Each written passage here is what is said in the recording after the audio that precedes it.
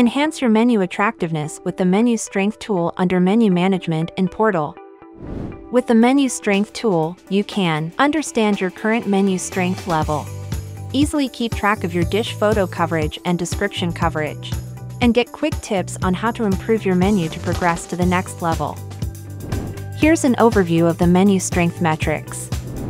Your current menu strength level is measured based on the proportion of menu items with dish photo and description. Having higher coverage will increase your menu strength. Here's the definition of the different levels of menu strength. Strive to reach the highest level to increase customer order rate. This refers to the total number of menu items you have. This section tells you the number of menu items without photo or description.